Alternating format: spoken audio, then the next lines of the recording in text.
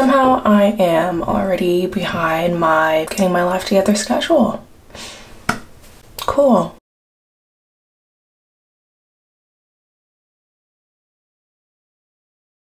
This was supposed to be made at 6 a.m. this morning. I'm starting a job next week. The latest that I could wake up to make sure that I get there on time is 6 a.m. So as you can see, I don't usually wake up at 6 a.m. This is me at 9, and so I'm trying to reset, and I thought I was gonna wake up today, but it didn't happen, so there's always tomorrow.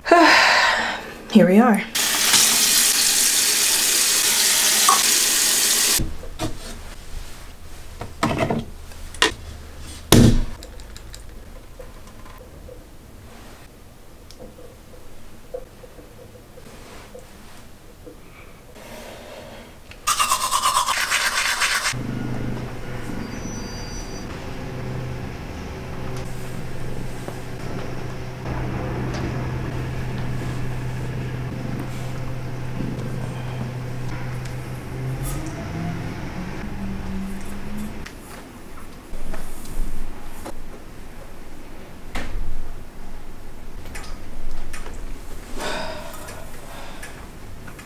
Please excuse the mess in the back. We have been here a month now, and I have effectively lost all will to clean and try to organize the place. I started off strong and then literally just like fell off so quickly. But anywho, this is a vlog about me trying to get my life together, start a new routine, and just overall like reset. Since living in Seattle, I've realized that I have some sort of like seasonal depression, and with that, I feel like I lose all ability to take care of myself. That sounds dramatic. It's not like horrible, but just like a lot of daily tasks are really hard for me. It's like I have to force myself to shower, force myself to do a lot of different things. And so all of that doesn't come as easily when I'm like this. Typically in LA, the sun is out, and I feel like the Seattle gloom really got to me this year. Whenever I fall into like any type of depression, I don't really feel like gray. Like I still like to go out, I'm still very social, and my mood is generally fine, but it's just a lot of those like bare minimum maintenance tasks that go like completely out the window, and it's always been like that. I feel like I probably have some form of like high functioning depression because I can't get the things done that I want to get done. Like I could still do everything, but I guess like the things people don't see behind closed doors, and those like completely fall off. And it's not that bad right now, like it's not horrible, but it's noticeable enough for me to have to recognize it. And so this is my attempt to kind of like pull myself out of that and just cover a couple different tasks that I've been putting off, like some cleaning, some organizing. I need to do my laundry today. I also signed myself up for some pole dancing classes because I have had my pole for a while, but I've never officially taken a pole dancing class. And so today will be the first day that I take a class, and I'm gonna try and vlog that with you guys today. So I figured if I'm gonna vlog that, I was like, Sydney, might as well just like vlog the whole day and like do a whole thing. So that's why we're here today. It is now 9:43. I'm gonna do like a little light makeup routine. So this will actually be my first time officially applying all of this to my face. I'm not really like a daily makeup wear person just because I'm lazy. The person that helped me at Sephora, they were really helpful, and they gave me, I think, some really good products, and so hopefully it comes out well. We'll see. I also don't want it to be super heavy because I am doing a pole class at like 11 o'clock today, and I don't want to sweat it all off because I am a face sweater. I feel like that doesn't look any different. It's so hard for me to sometimes associate with my mental health and wellness just because I feel like, one, I'm already very quick to deny it. And I think that's just because of how I was raised, low-key. But also, I feel like it's kind of hard for me to associate with it sometimes because I feel like the symptoms that I express and experience are never so extreme that I feel like I would need to like be medicated or anything. And so for that reason, I kind of like just brush them off. And I feel like even me trying to like quantify how bad it is kind of like a defense mechanism for me as well. So I'm trying to get better at that though, and just kind of like learning to acknowledge where I am fully, even if it's not like on an extreme end, and finding ways to better accommodate myself, I guess you could say. Do I look any different? Moving on to mascara. I had this other brand for brown mascara and I loved it, and the brand is Espresso, so if you're in the market for a brown mascara.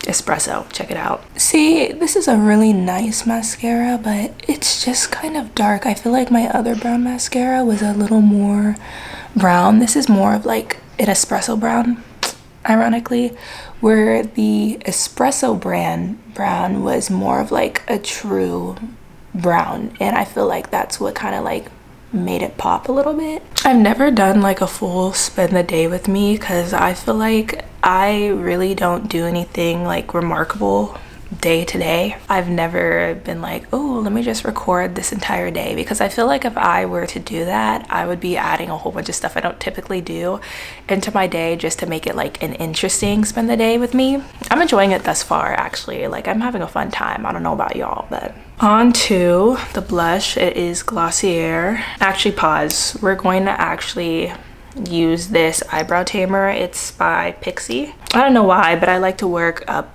to down.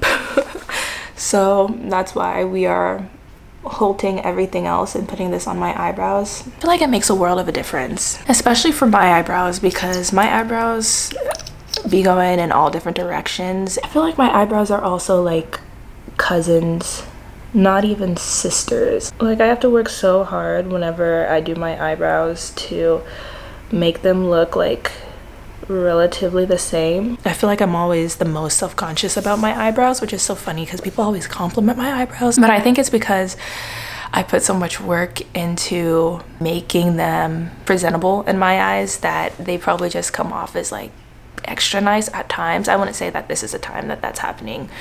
I don't like the shape right now, but when I do like reshape my eyebrows and stuff, I always get a lot of compliments. Now for the blush. I don't even know really where to apply it. That's the other thing too. Oh, I think that was a lot. I guess I could always wipe it off too if I do too much, so I should probably just like go for it. I don't even know if I'm applying this where I'm supposed to. That's the other thing though. Did it do something?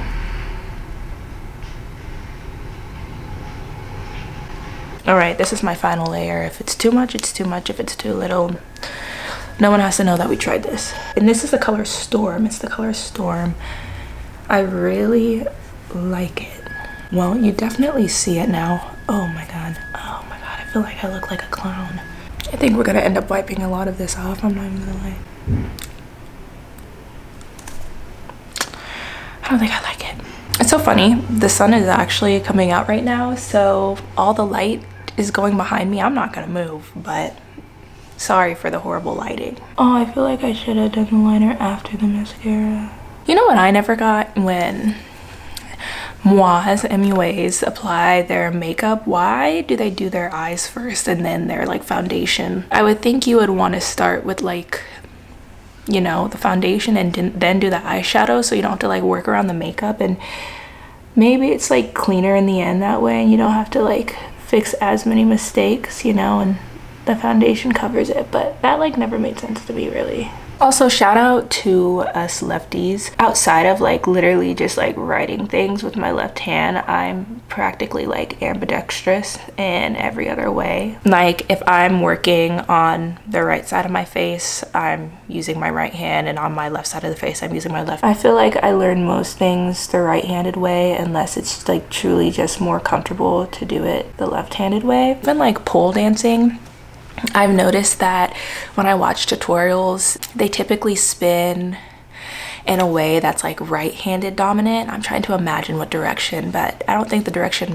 matters. But like I have to flip a lot of the tricks that I'm trying to learn so that my left hand is my dominant hand whenever I go to do like moves. So it's just kind of like an additional unnecessary hurdle sometimes for me to get over. Oh, they're so different. Oh my God. Oh my God. Where is it? You're going straight there.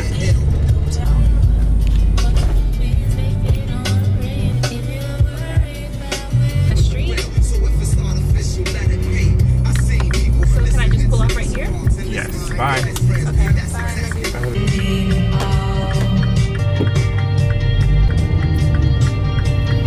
I am at the pole studio.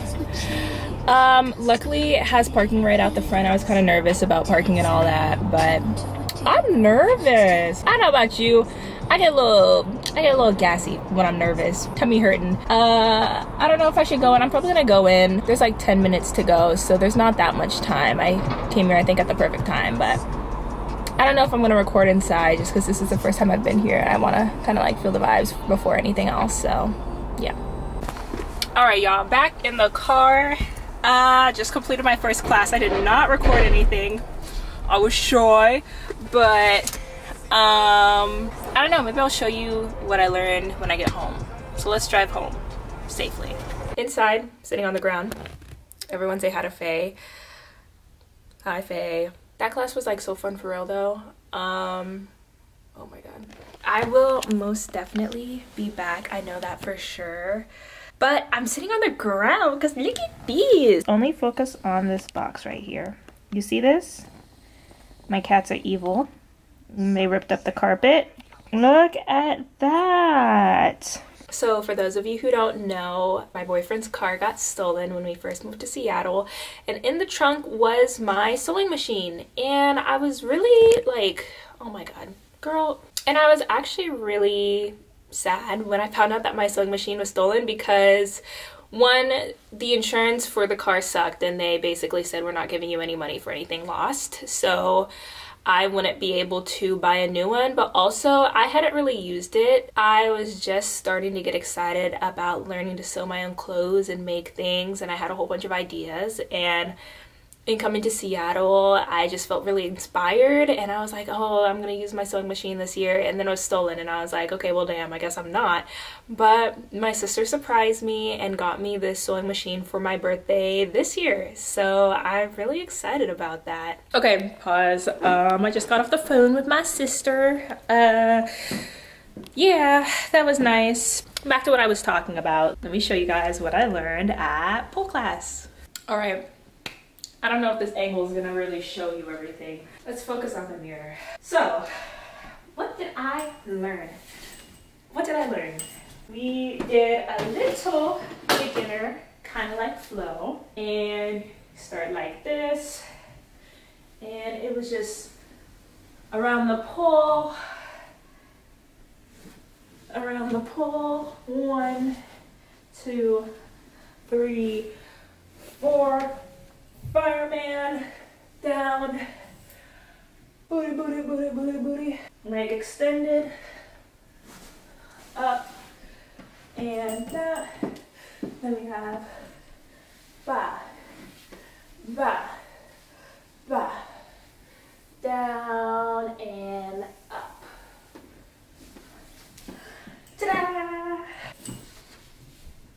That's what I learned.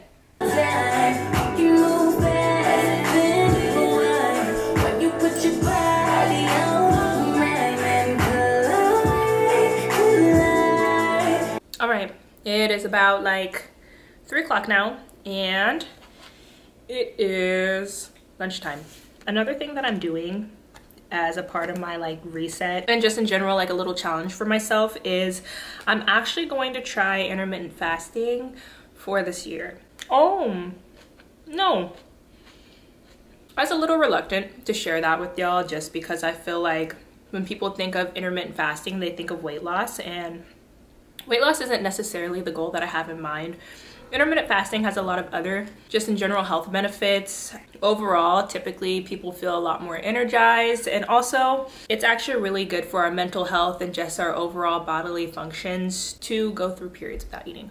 And I'm gonna link an article for you guys because I'm not explaining it that well, but I'm gonna link some things below if you're interested in intermittent fasting. But the way that I'm intermittent fasting is I'm actually doing an eating window, and so my like tentative daily eating window is 9 a.m. to 3 p.m. I'm a little flexible with it just because this is my first time like truly trying to commit to intermittent fasting, so I'm not like a professional or anything, and I want to be kind to myself and make sure that I do this the right way and I don't create any negative effects because I'm trying to fast and like cutting out certain times that I could eat. Like I want it to very much be healthy. So this is basically my last big meal for the day.